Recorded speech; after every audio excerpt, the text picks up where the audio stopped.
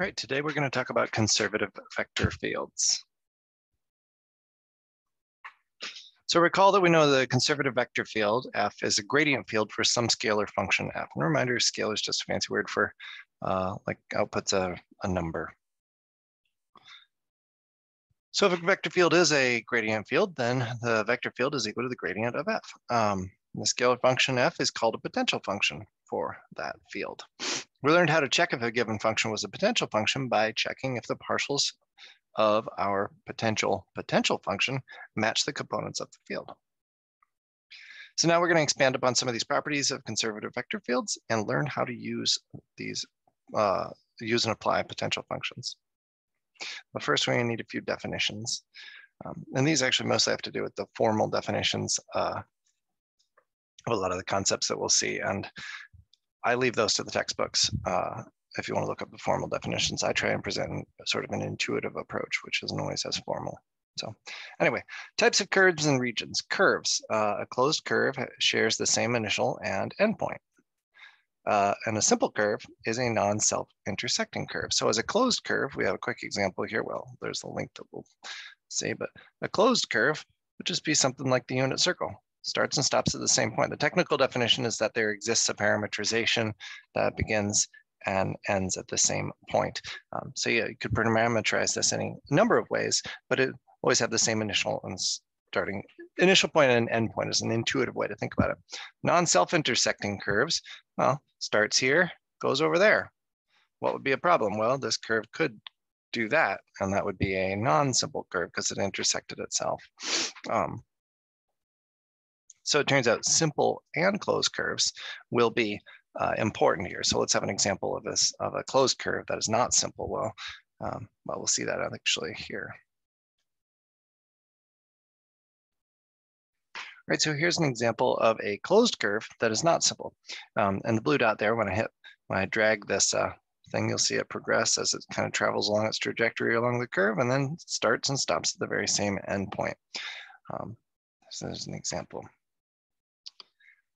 So here's a simple curve that is not closed. You just take half of, well, not half, yeah, kind of half of that curve. So where, yeah, let's see. Whoops, I can't turn that off without, let's get that out of there. All right, so here's a nice, whoops. Yeah, you get the idea. It's simple, but it's not closed because it doesn't share the same. Wait, it's not simple, it crosses itself. I labeled my things incorrectly. So this is not simple and not closed, because it crosses itself and doesn't share the same initial and endpoints. And then when it came time to come up with an example for a simple closed, I didn't get too creative. Once again, I just used the circle. Simple closed, same starting and ending point and not self-intersecting. Okay, so now let's talk about regions. Since we're not always going to be working in the plane, you know, connected region, we use the word region to talk about a region in 3 space or beyond. A connected region is defined to be any 2 points in the region R. There exists a smooth path connecting them, and that's contained entirely in the region. And then a simply connected region is any simple closed curve, so it doesn't self-intersect and it has the same endpoint and start point, within the region R can be continuously shrunk to a point without leaving the region. So let's do a couple examples here. Here's a couple examples of connected regions. You know, just some kind of a region with 2 points in it. And for these any 2 points, you can find a path. It doesn't matter what path you take. As long as there's a path that stays inside of that region, it's a connected region. So connected regions can also kind of have holes in them, you know? So if I've got a point on this side and a point on this side, I can still find a path between those that is a smooth path connecting those 2 points. Now, simply connected, intuitively, at least in the plane, you can think of it as just no holes allowed. So simply connected. Let's say here we want to take a path. That's got to be a simple closed curve. So there we go. There's our, I'll make that a little thicker for the start and end point. And you could actually choose any point on this line, but just imagine we kind of wanted to shrink this thing down and continuously deform it onto the start and end point. Well, you could just kind of shrink this thing down. And I think you can see that if you could scale that curve, you could collapse it down and you'd have no problem. You would stay within the region. You wouldn't exit the region. However, with our example that has a hole in the region, let's look at another similar simple closed curve. There's our nice simple closed curve, which hits the initial and terminal point perfectly, as you can see. However, if we tried to deform this, we're going to run into a problem. This part of the curve is going to have to kind of that hole, so to speak, is going to get in the way. We're not going to have any problems over here on the left, so to speak, but on the right, we're going to get in the way, and we're never going to be able to collapse this thing. About as good as we're ever going to do is we're going to be able to collapse this thing down into a real thin loop that kind of goes around that hole. And so that is not a simply connected region. So yeah, these definitions apply to 3-space and beyond. So before we go deeper into this, let's take a look at just kind of what we used to know. And again, this is real informal, but the fundamental theorem of calculus, I've found it helpful, and past students have said that, hey, that's a nice way to look at it. If you look in the book, it's always more complicated. We'll see that on the next slide. But intuitively, when we're integrating in one variable, we're asking the question, hey, this integrand is the derivative of what function? And then if we're using a definite integral with limits of integration, if we can find that so-called kind of parent, or I don't know, dare I say potential function, we can just evaluate that potential function or that parent function at the ends of the limits of integration. Formally, it's usually written like this, where we use the formal word of antiderivative. It's not a direct correlation between the derivative as the integrand and then the sort of parent function. Why? Because there's an infinite family of parent functions by adding on constants of integration plus c that give us that derivative. And so we call those, that family of things that give us this derivative, antiderivatives. And so capital F is our antiderivative and little f is the so-called derivative inside. I just thought that was a little bit confusing. Now that I'm looking at it, I'm sort of regretting going down this road because we're going to use capital F and little f to be different things here for the rest of the lecture, but I think it's going to be okay. Okay, with that in mind, scratch that prior one from your memory and just look at this one. And hopefully that makes a little bit of intuitive sense. And that's kind of how you think about integration, hopefully. So let's see. Okay, so we're building towards something called the fundamental theorem of line integrals. And again, there's an ish because I'm not going to be formal here because we're not yet ready for that. And I'll leave the formality to the book. So let little f be a potential function. So it's not a bold, it's in lowercase, it's a scalar function, outputs a real number.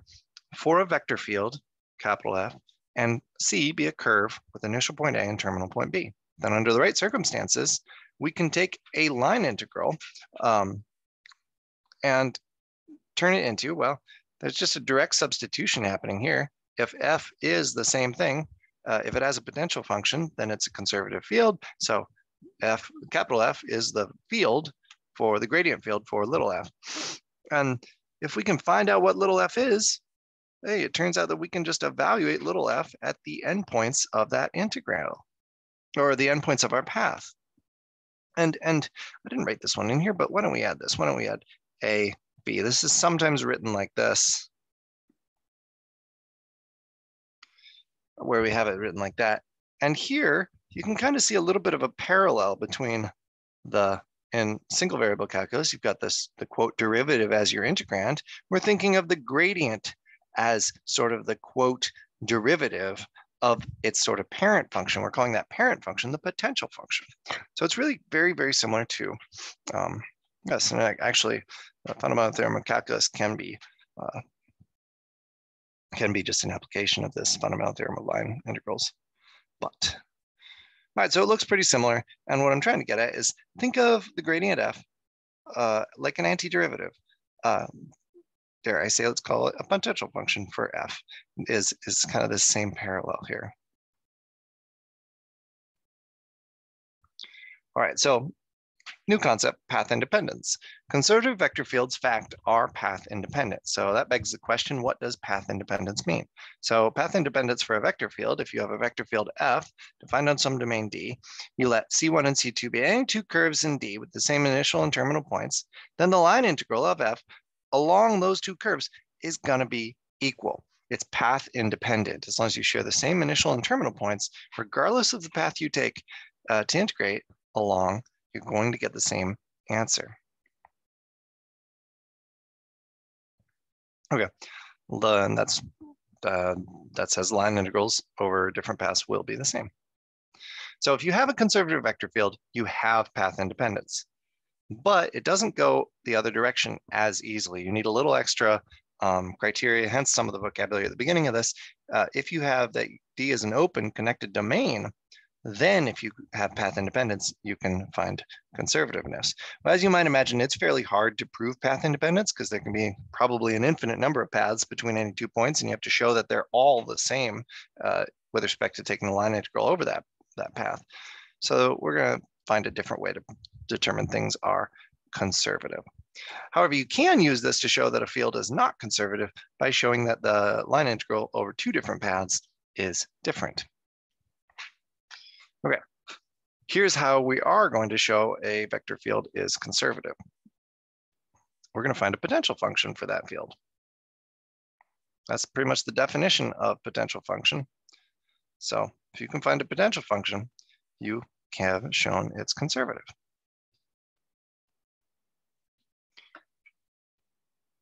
Okay, so again, single variable calculus. Informally, we integrate a derivative to find an antiderivative. So you integrate 2x, you got x squared plus any constant c. X squared has the derivative 2x. So what about if we let other variables come into the game? We've got 2xy this time. Again, we can integrate that with respect to x. We just get x squared times y. But then instead of just adding on any old constant, we now have to open up the idea that the constant of integration can depend on the other variables.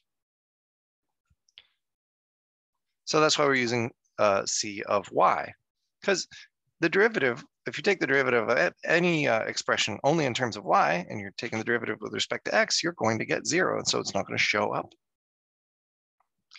So in finding potential functions, we need to address the fact that any constant of integration that arrive can be dependent on other variables that we haven't addressed yet.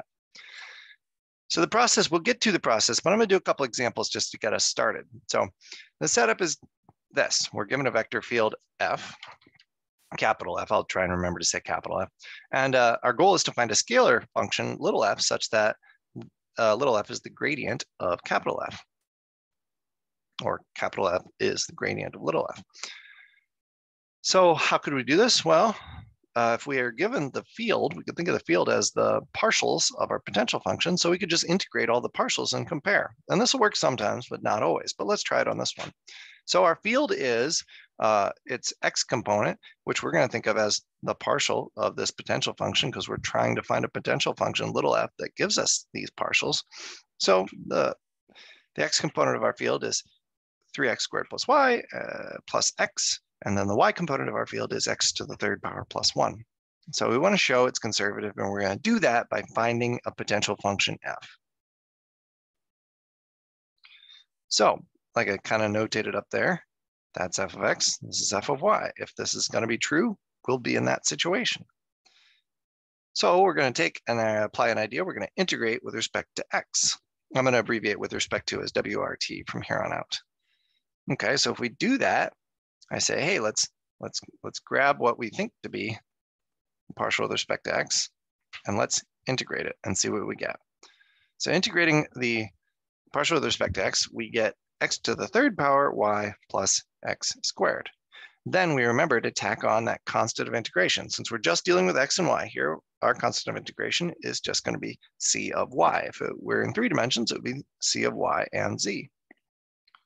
Okay, so we've got kind of a guess, and I like to label my guesses, if you will, my candidate functions for the potential function that we're looking for to be f tilde or f hat or something just to differentiate them, to know that it's in the process of being revised. I'm not there yet. So now we're going to do the same thing. We're going to integrate with respect to y. We're going to take a look this time at the y partial and say, hey, let's integrate that y partial and see what we get. So integrating x to the third plus 1 with respect to y, we get x to the third times y plus y. And this time, instead of tacking, I'm not going to reuse the letter c, because who knows, maybe it could be a different expression. I'm going to tack on a capital D of x, because again, this, if we took the derivative with respect to y of this expression, we would get this. if everything on d of x was a expression with only terms of x in it or constants. Okay, so far we've got kind of two guesses for what our potential function might be, f tilde, if you will, kind of summarizing them up as we go. So now we have to compare these things. Well, comparing these things, I kind of say, all right, well, it looks like that might be the case. And it sort of looks like this might be the case. And what happens if we put all of that together? Will we have found something that works? And really the only way to find this is to test it. So putting that together, we're revising our candidate and saying, hey, now our new candidate is f tilde is x to the third y plus x squared plus y, taking into account those two kind of things that we have. And so are we right, begs the question. So we'll check it. We will calculate the partial with respect to x of our guess. So here we're calculating the partial with respect to x here of our guess and checking it against our known, what the partial with respect to f should be of our potential function, partial with respect to x rather. So yeah, calculating that, we see that it matches. And similar logic, we'll go ahead and calculate the partial with respect to y of our guess and note that it matches what we want it to. And so we've done it. We have found a function, a potential function to show that our field f is conservative. I wrote it as for conservative f, so I could fit it all in one page. So one more comment before we move on. Wouldn't this also work? Now using just not, this is a different c than that. It's just a generic plus c like we like to do when we're integrating to represent any constant scalar, any number. And sure enough, it does. But in general, since we could choose any number, we're gonna do the same thing we do when we're, like we did in Calc 1, you know, if you integrate 2x from 0 to 1 dx, you didn't say it's x squared plus c evaluated from 0 to 1, but rather you said, let's just choose x squared. Let's just choose c to be 0 and evaluate it like that. And that's what we're going to do as well. We're going to say, okay, we've found a family of potential functions. That's why I kind of emphasize, doesn't really show up, but italicize that a potential function. We're going to just take the constant always to be 0. So that was fun. Let's do a more challenging example. This time we want to show that this field is conservative. X component, 2xy, y component, x squared plus 2yz to the third power, and z component, 3y squared z squared plus 2z. And we want to show that it's conservative. And so to do that, we're going to find a potential function for this thing. So our goal is to find that little scalar f potential function such that the partial of f matches our x component of our field, the partial of y matches the y component of our field, and the partial of z matches the z component of our field. So once again, we're going to take the same approach. We're going to integrate each partial and compare results. We're going to go a little bit quicker here. So kind of this is going to jump, the slide, the words are going to jump around a little bit, but it's just because I'm adding in things at each step. So, okay, with respect to x, we'll integrate our our partial with respect to x, and that will generate a sort of candidate function. And that candidate function will be this little guy right there. Once you integrate what should be the f. Because remember here, if this is true, if this thing has a potential function, then these are going to be the partials of that potential function with respect to each variable. So that worked out. Now we've got one guess there. Summarize that. We added that in down there to keep track of what we're doing. Now we're going to integrate with respect to y, the y partial, and we'll get our next sort of guess. Add that in down below. And then we'll do it with respect to z. And once again, we'll get a third guess, and we'll add that in below and put it all together and see what we got. Hopefully I have one more click there. So yeah. Now everything's summarized relatively nicely right there. And so I don't know, we're not ready for this yet. So pretend it doesn't say that yet. We have to do something first. What we have to do is kind of put it together and make an initial guess. We have to take all the information we have and collapse it down into one guess. And so my guess is going to be f tilde of x comma y. I'm not going to write x, y, then we're going to run out of room. Okay, so our candidate for our potential function, well, I see it needs it needs, let's see, we got this here. I'm gonna just play with some highlighters here for a second. Let's see here. This is similar to that. Those are the same. And then we've got this little pesky guy right there.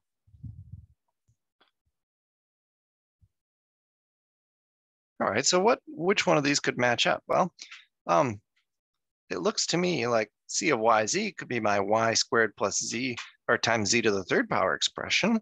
And then what else have we got here? We've got an expression in x and y, x squared times y, so that could be e of yx.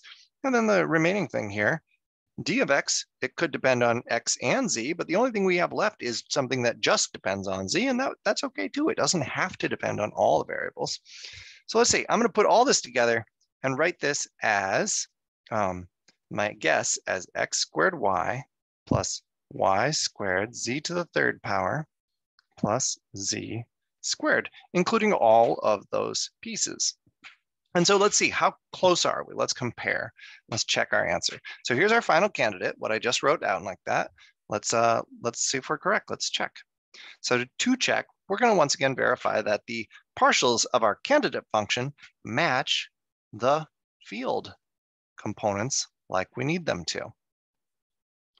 And sure enough, if you run down all three, the partial with respect to x, well, that's going to be 2xy, and then the other two expressions are going to be 0.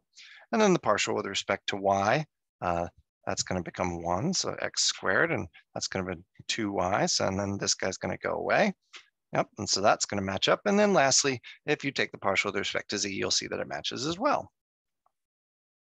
So we've done it. We've found out that our field, capital F, is conservative, and we've found the potential function, which shows. And notice we didn't write plus capital C, we just took that to be 0.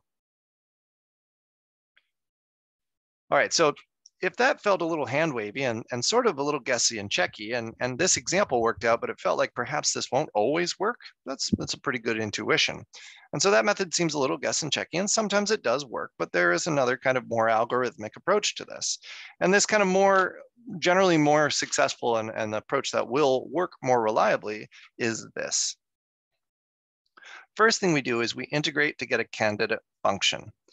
Just like we have been, we pick a partial and then integrate it with respect to that variable. Then you differentiate the result that you got with respect to a different variable, and you compare that to the partial that it should be, the component of the field. You may need to integrate the constant function that you got as part of the original integration in step 1 to revise your guess, and then just keep repeating steps 2 and 3 until you finally narrow down what it is. And that sounds like a lot. Without seeing anything done, that is a lot. So let's work through this example with it. So we're going to work the exact same example again and see that we get the same result. So we're going to start by integrating any of our partials. Things that we know that they need to be the partial of the potential functions. We're going to integrate them. I picked y. Why did I pick y? It's just got more information to it. It's got 2 terms rather than just the single term that we have in for x. And so I said, hey, got more information here. Let's see how that goes. So once we integrate that, what we did here is we integrated this with the y component, and we got our initial guess. So f tilde on the left is guessed as x squared y plus y to the second, z to the third plus, and now since I integrated with respect to y, my constant that could show up could depend on x or z and wouldn't show up as part of that integration. So now we have that much information. What do we need to do? Well, we need to differentiate it with respect to a different variable. And once again, I chose z instead of x. Why that? Because z, it doesn't really matter if I use the same color. Z has more information. It's just got more stuff to it. So I took the derivative of my candidate above, this little guy. I'm going to take the derivative of that with respect to z, so the partial, and that gives us 3y squared z to the second power plus, I'm using a little subscript notation on capital C there to represent that this is a derivative, a partial derivative of our capital C function with respect to z. Okay, so now we have to compare that. What are we going to compare it to? Well, f of z, whoops, let's get some actual highlighter going on. Yeah. This should match the partial with respect to f of our potential function, the z component. And so we need to check and see how close we are, what's going on. Do we match or not? So on this next line, we should have that pop up. Let's see what I just highlighted there. Let's see, is that true? Well, when I look at it, I notice that the difference between what I got in this line and what's up here is this 2z.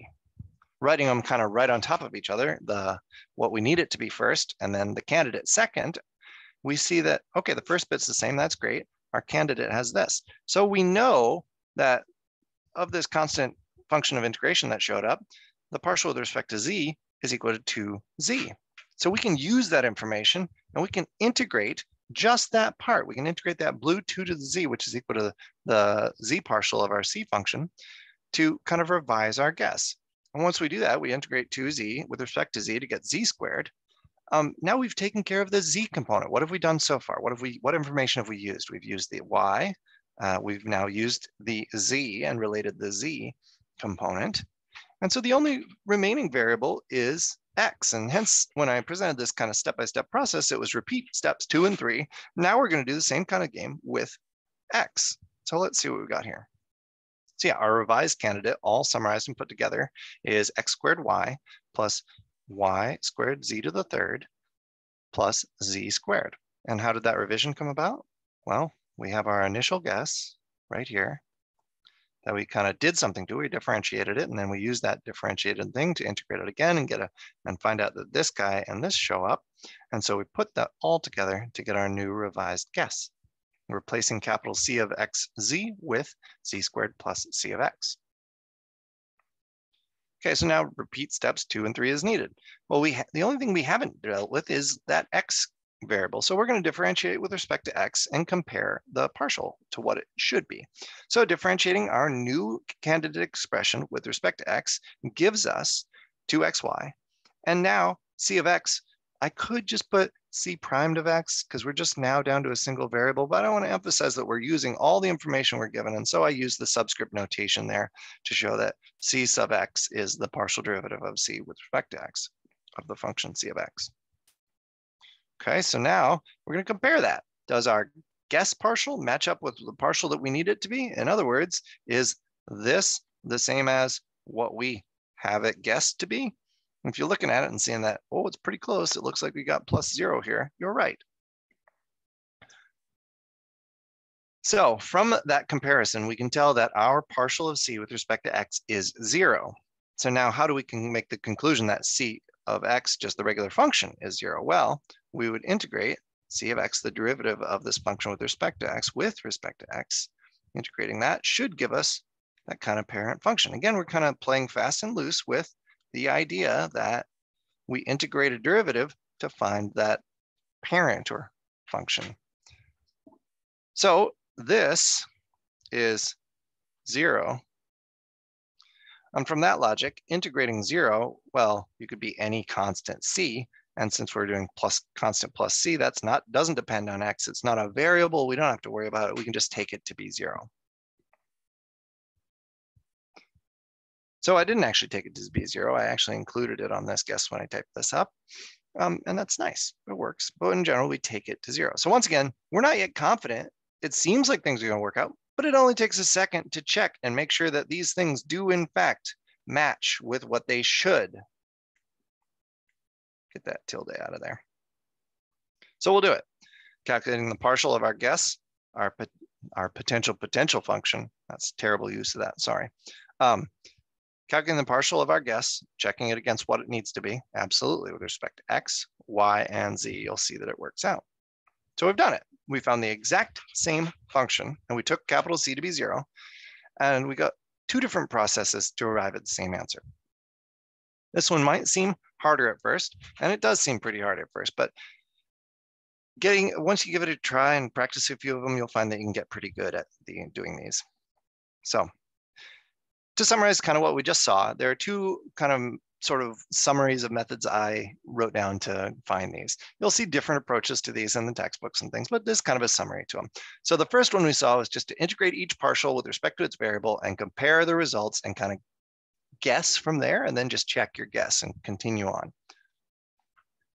The second method, the more algorithmic one, the one that'll pretty much always work, is integrate, differentiate, integrate that result, revise, and repeat. The thing we just did. So integrate to get a candidate function with respect to a particular variable, differentiate it with respect to a different variable, and compare that to what the partial should be. And then compare those and integrate your constant function as needed. The example we just did. So now we're ready to talk about the fundamental theorem. So before we do that, why we've been talking about potential functions this whole time. So why are potential functions useful?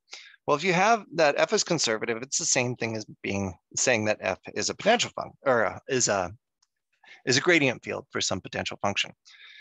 And we know that if f is conservative, it gives us path independence. And so the fundamental line theorem says if f is conservative and it has potential function little f, sorry, I'm forgetting to say capital F, let D be a connected domain containing points A and B, and let C be any path contained in D from A and B. Why is that? Why does it just say any path? We don't need to know the curve. Well, we have path independence if you have a conservative field, and we do. So we don't necessarily need to do the whole parametrization of the path and calculate the manual line integral, because sometimes that can be very, very hard, much harder than finding a potential function, which is why this is useful.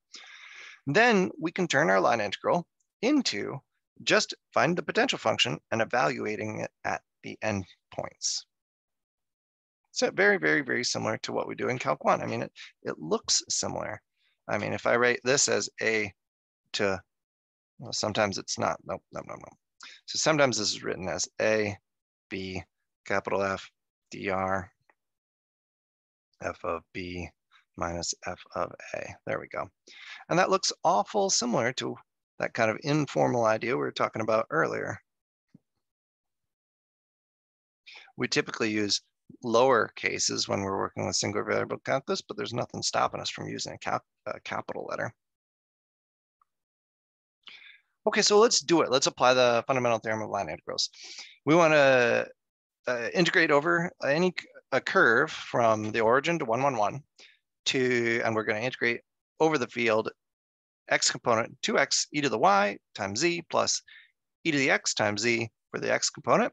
The y component is x squared e to the yz, and the z component is x squared e to the y plus e to the x. All right, so what do we need to do? Well, the idea is we want to identify a potential function f, little f for our field f, so we can use and apply the fundamental theorem of line integrals.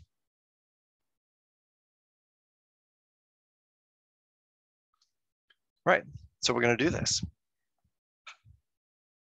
I forgot to make a whole bunch of blank slides after this, so we'll have to kind of remember this. So let me do something really quick and I'll pause the video.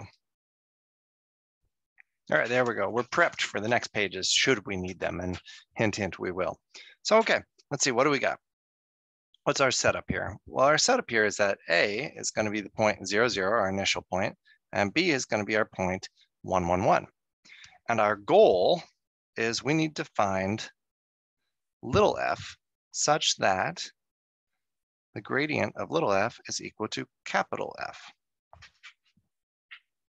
Okay, and so this means that this needs to be a partial with respect to x of little f, this needs to partial with respect to y of little f, and this needs to be the partial with respect to z of little f. And I'm going to have this page here for a second, so might as well just kind of highlight those guys so we can kind of look at them a little bit.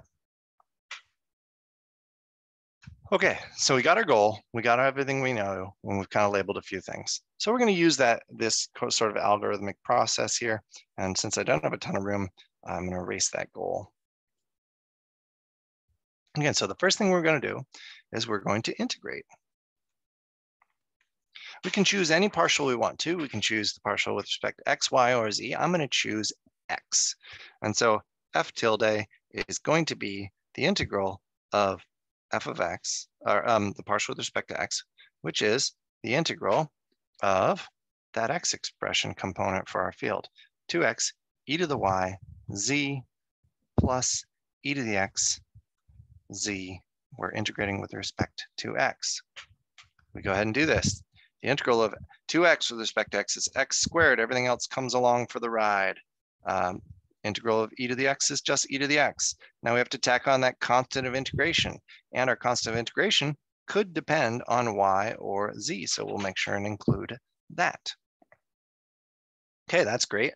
So now we better compare it to something. But in order to do that, we're going to compare it to, we're going to say, hey, is our guess equal to what we know the partial with respect to y should be. So I chose to integrate with respect to y and compare it next. Okay, so this is my initial guess. And so taking the partial, let's see, line here, maybe this, there we go, that's kind of nice. All right, so now the partial of my guess, my candidate function, so to speak, with respect to y is x squared e to the y z, because the derivative of e to the y is just e to the y and everything else comes along for the ride. This gives me 0 because there's no y term. And here, since it could depend on y, I would get a partial of c with respect to y, and it would depend on y and z. We're going to compare that to, so I should write differentiate slash compare. We're going to compare that to the known what we need it to be up there at the top, highlighted in red. We need this thing to be x squared e to the y z. Okay, so now taking a look at all of this together, we can kind of make a conclusion. This tells us that the derivative of that c, the partial derivative of c to the c, depending on y and z, is 0. That doesn't mean that c of y z is 0, but rather that says that the partial of the function c, y comma z equals 0. It could still depend on z. And so this basically tells us that, okay, there's no y expression, but c might still depend on z. It doesn't depend on y. And so from this, we're going to be able to make a revised guess, which we'll do on the next page. Okay, we've got our field just written there for being able to see it. And so we're going to revise our guess, or candidate if you prefer. Okay, revising our guess, what do we get? We get f is equal to x squared e to the y z plus e to the x power times z plus our c of x. We know it doesn't depend on y from our last comparison and differentiating. So now we have to repeat steps 2 and 3. We need to differentiate again, but what have we used? I'm going to use, I don't know, red for, it doesn't matter, it's just a color. What have we used so far? I started with x, and so that information's been used. We checked it against y, so that information's been used. So now, if we're going to differentiate it again, we better differentiate with respect to z. So I'll stick with blue, why not? We're going to differentiate with respect to z, and then we're going to compare that result, integrating as necessary, if necessary. Okay, so differentiating with respect to z is going to give me f hat, or z, or f tilde, whatever it's supposed to be. Taking the derivative of that thing with respect to z, we're just going to get x squared e to the y, because the derivative of z is 1, and everything else comes along for the ride. Similarly, we're going to get e to the zx power, rather. And then we're going to get, you could write this as c primed of z, but I'm going to once again emphasize that that is a derivative with respect to z. It can only depend on z. Okay, so let's compare this. Now we're going to compare this. Let's compare it to what we know it needs to be. I don't know, maybe for clarity's sake, we'll use f of z there. Okay, so f of z is equal to x squared e to the y plus e to the x. That's what we want it to be. Our guess has an extra term on it. And so we can kind of look at this and we can say, all right, this tells me that c, the partial of z with respect to c, the partial of c with respect to z is 0. And so this implies that the function c of z doesn't actually depend on z, and it's actually it's a constant. It exists in the real numbers, but it doesn't depend on z, and that's the key there. And so we can take this now and we can revise our guess one more time. And so here's our final candidate, final revision. So our guess is that f is equal to x squared e to the y power z plus e to the x z. And now we need to check it. We need to check it against the partials that we want them to be. So the partial with respect to x is going to be 2x e to the y z plus e to the x z. The partial with respect to y is going to be x squared e to the y z, same expression because of the way e works, plus 0. And then the partial with respect to z is going to be x squared e to the y plus e to the x. Do these things match? Well, let's highlight them. Does this match this? Absolutely. Does this match this? Absolutely. And does this match this? Absolutely. So give ourselves 3 little green checks because we did great. We nailed this thing. Okay, so that wasn't the end. What we know and what we can conclude here from this so far is, so we know, now we're going to drop the little tilde because now we're confident now. We know the answer. F is x squared e to the y z plus e to the x z is a potential function for my field capital F, which is, as a result, since we found a potential function, we know that it has to be a conservative field. And so we can now use the fundamental theorem to answer the question we were asked. Our original question was,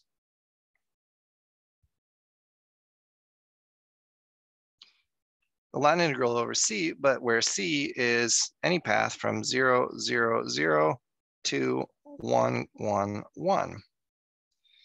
Well, since f is a gradient field, we've now said that, all right, this can be evaluated by just evaluating our potential function at our limits of integration. So let me actually rewrite that. Let me write that as, okay, this is going to be lower limit of integration 0, 0, 0 as our initial point, 1, 1, 1 as our terminal point. Gradient field of f dr is f evaluated at 1, 1, 1 minus f of 0, 0, 0. I'm now realizing that I haven't written f on this page, so we probably should since we're going to use it. So I just use a little blue parenthetical here. F is equal to x squared e to the y z plus e to the x z, and then put a pin in this. This is that, and we'll pick up that calculation now that we can tell what f is. F of 1, 1, 1 is 1 squared e to the 1 power times 1 plus e to the 1 times 1 minus, now we're going to do, okay, this was this. I'll go ahead and use another color here, red, for this. This is going to be 0 times e to the 0 times 0 again, plus e to the 0 times 0. Yep, all those zeros are going to give us a whole bunch of 0 there. And that first expression simplifies down to e plus e, which is 2e, and we've done it. And that brings us to a close, our conversation about conservative vector fields.